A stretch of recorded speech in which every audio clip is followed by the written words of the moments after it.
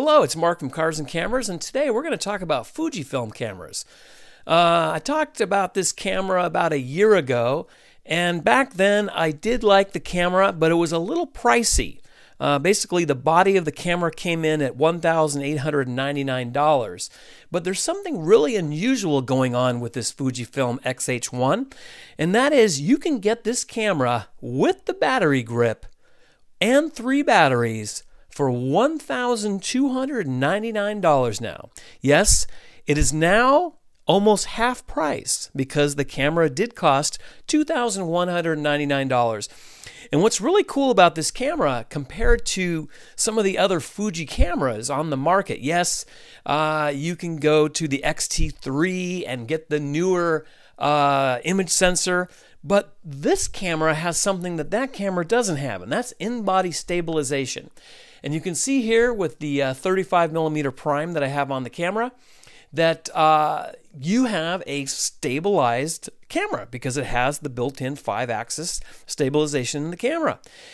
Another cool thing is you get, if you don't like to do a lot of grading, you get really, really nice built-in picture profiles.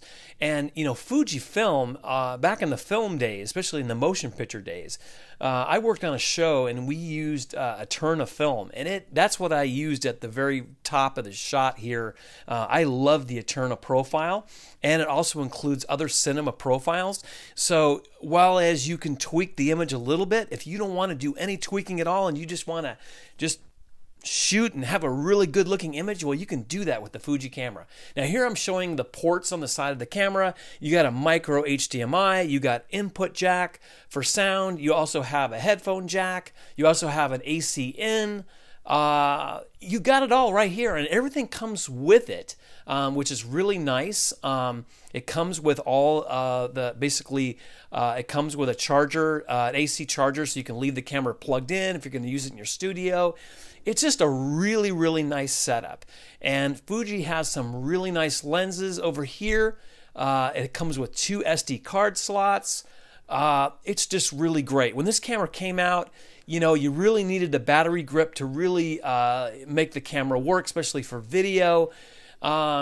But it's really great, and I'm going to go ahead and kind of dismantle it here so you can see. Now, the Fuji batteries are kind of underpowered, but the thing is, it comes with 3 batteries, and when you're running 3 batteries, you can actually run 2 in the grip.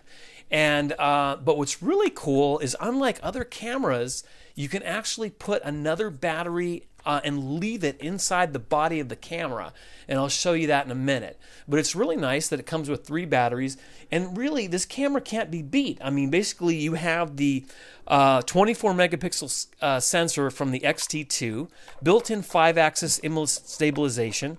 You got a 3.69 million dot LED viewfinder.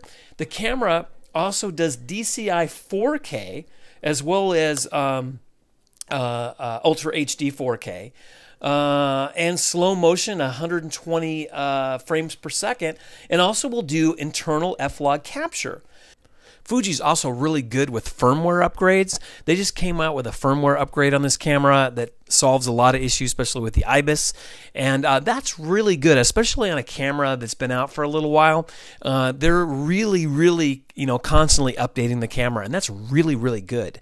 So I got to say, this is a fantastic bargain. No, there's not one camera that's going to do it all, but I really think at this price point and being able to do the DCI 4K and the built-in image stabilization, I really think this camera deserves a look if you're looking at a camera, especially with the film profiles. So guys, there's my quick look again at the Fuji X-H1.